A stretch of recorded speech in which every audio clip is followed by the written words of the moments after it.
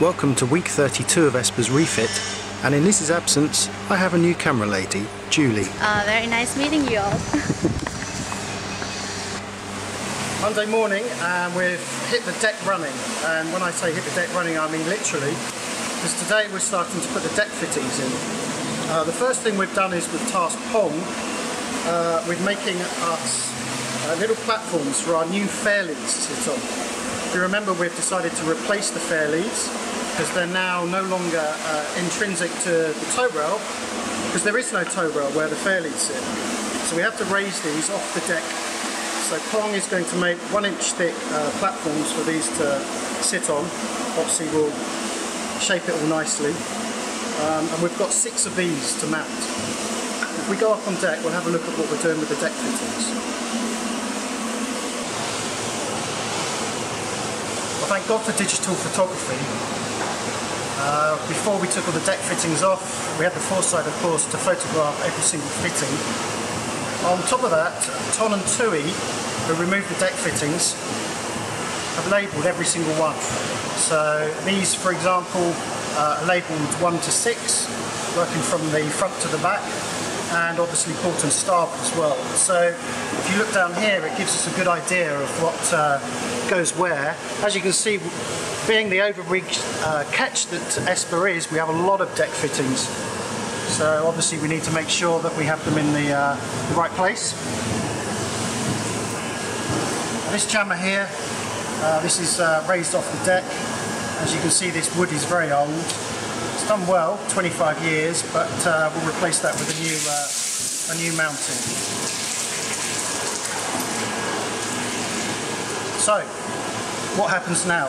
Now that we know where the deck fittings are going, according to our photographs, we need to check from the underside that the corresponding holes are there. So the next job, which I've tasked Moo with, is to go around the boat with a small drill bit and find the holes and drill a lead line up from underneath. So if we go and look up in the anchor locker, we can see Moo doing that now.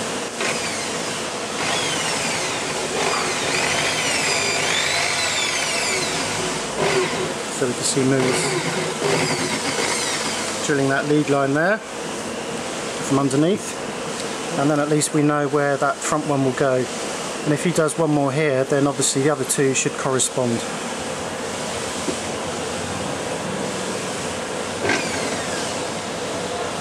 Since we're up at the front of the boat, I'll just point out that the new fairleads are going to sit up here. Now previously the tow rail used to run all the way up, and we had built-in fairleads into the tow rail. Well, there's no tow rail there anymore, so the fairleads are going to stand on their own, mounted on that 1-inch teak platform.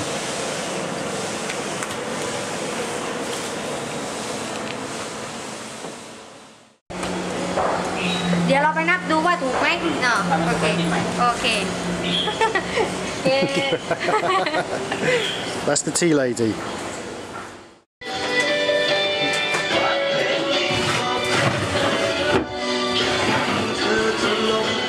It's all go on Esper today, and Tui started off by making a bit of an error. We're putting the handles on our cupboard doors, so we're mounting them like so, and because we've got 4 sliding doors, they have to be mounted in a certain way, and he'd mounted that one there, which meant you wouldn't be able to open that door. So fortunately we've been able to swap them over, turn them around. It does mean there's a little gap down there which is mildly annoying, but it saves having to resurface.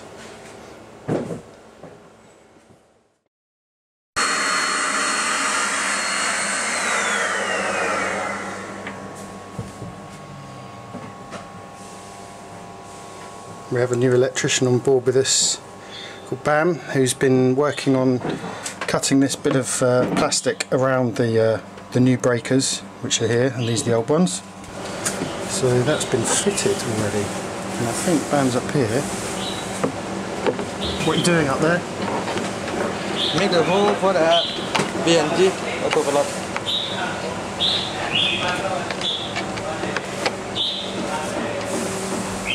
What have you done today? Make the electric panel. And jump the main everything inside. Little glimpse of the electrics here.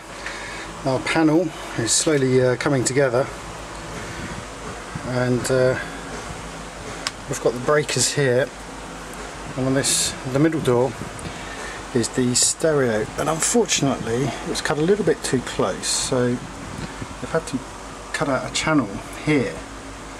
Now that may seem rather ugly, but actually, as it happens, what I was planning to do was to put holes in here anyway to allow better air circulation, so that the electronic components can cool down quicker and easier.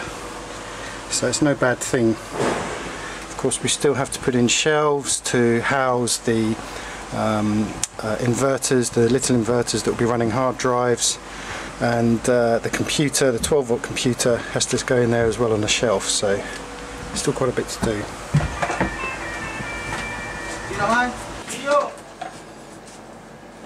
So this is Ton fitting up the doors. We've had to do a bit of juggling around, haven't we, Ton? Because this I wanted here doesn't fit because of the hinges. So we'll just move it over to this side, battery monitor there. I'm talking of batteries and wiring. We've got power at this end. What are the cables you're checking now? For that anchor winch. For the anchor winch, and yeah? how power. So he's at one end, and down the other end we got Dean, I think, checking to see that there is a connection.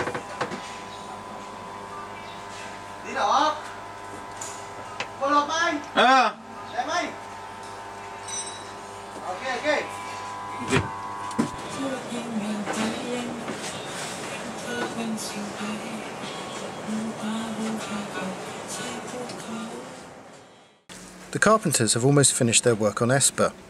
Pong finishes off various fittings, like the windlass base, which is an 1.5" solid teak strip, and also the handles for the new teak floorboards.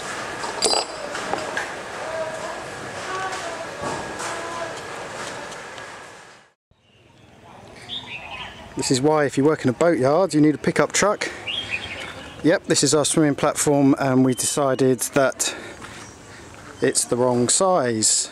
No one's fault other than the guys that bent it in Hatiai.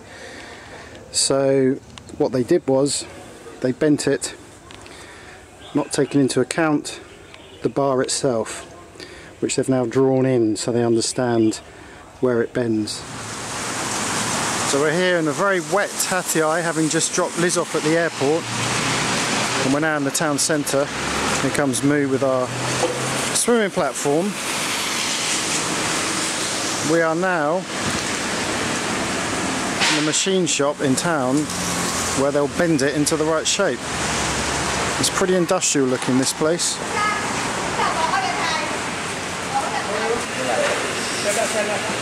No. No. He's telling me to turn it off.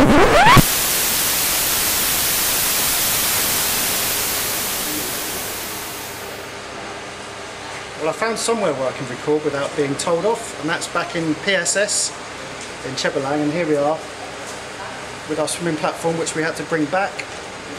The problem that we've got is that it's too wide, and the machine shop in Hatiai said that they weren't able to bend it any further. So what we're going to try and do is to cut a section out. So we'll cut this out and we'll weld it together. And hopefully that will bring the width of the swimming platform in a bit closer. We have one other problem though. This is the other problem. This is our Pacific Plus wind pilot, which we're refitting onto the transom. And this is going to dictate the length and the width of the swimming platform, because it's actually going to rest on this strut here as well as go through. So the important thing is to get the angle of the Pacific Plus correct, so that this is at a 10-degree angle. So we're just trying to get the right measurement before we can fit the swimming platform. The problem is that the boat is not sitting straight. The boat is sitting at an angle, so we have to work out, when the boat's straight, what 10 degrees is to the vertical. So that's the other problem we're having. We're getting new struts made for the legs here, and we have to keep cutting them down until eventually we get the right length so that we can mount it on the transom, and then we can do the swimming platform.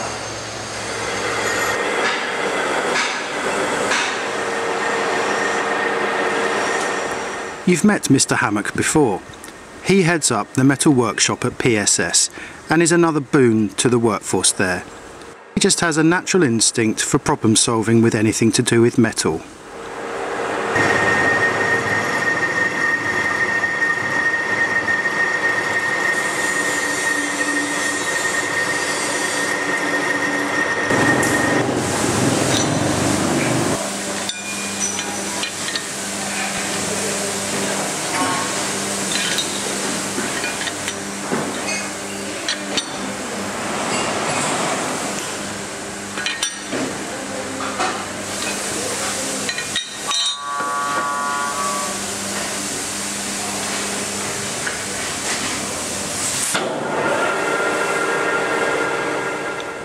And if you were wondering why we refer to him as Mr. Hammock,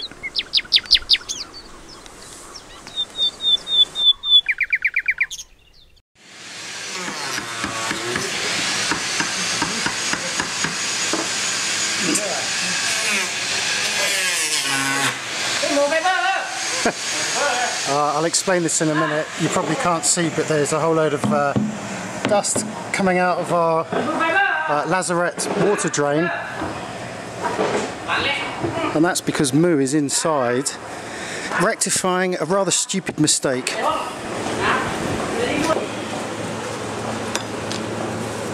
What's happened, Moo? Can you explain? The reason why Moo's looking sheepish, and it's not his fault, but this is what's happened. We've managed to drill through the lazarette water pipe, and that's exactly where our feet for the wind pilot sit, and the through bolts. So Moo's had to cut out a little gap.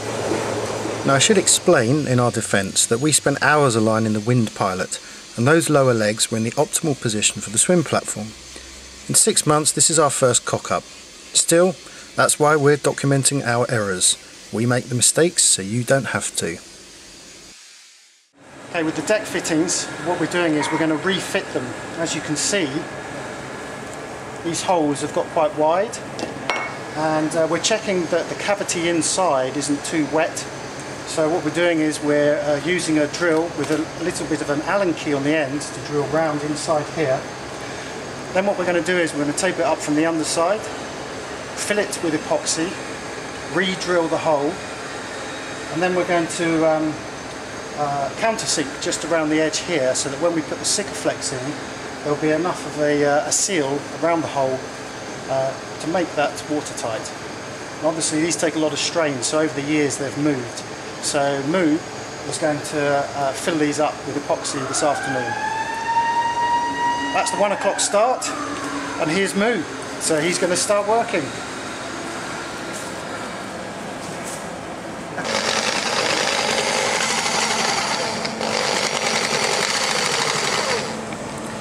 The reason for this exercise is to clear the cavity of any loose core. The epoxy is mixed with chopped fiberglass mat and mixed to a thick consistency. This should fill and plug the hole whilst providing the strength around the deck fitting to prevent it from moving in the future.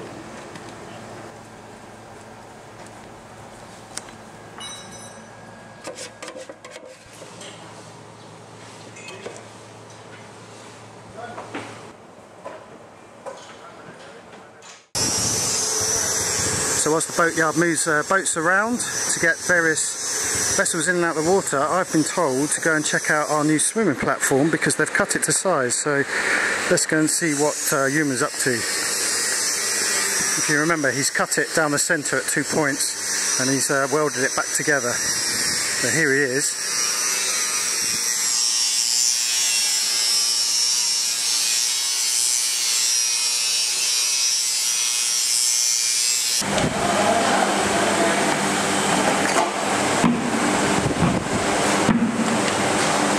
Despite the curvature of the platform, Jung was able to cut and weld the two pieces effectively.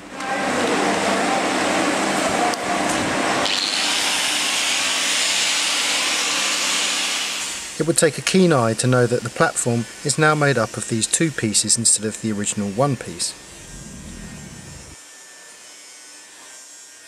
Yum used argon as the shielding gas, which he sent down inside the tube via plugs at the ends of the pipe.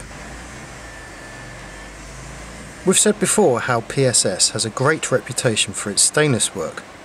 Master welder Jung is about to prove this with our swimming platform. After grinding away the excess weld, he then spends time polishing the join.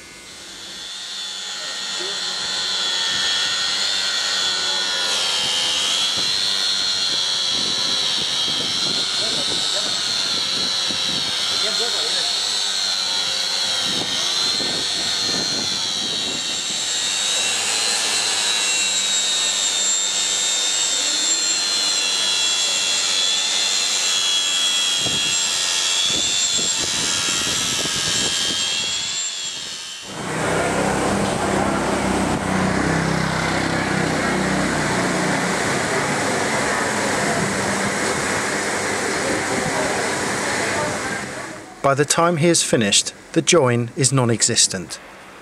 It is so polished that the well-groomed Mr. Gon finds other uses for it.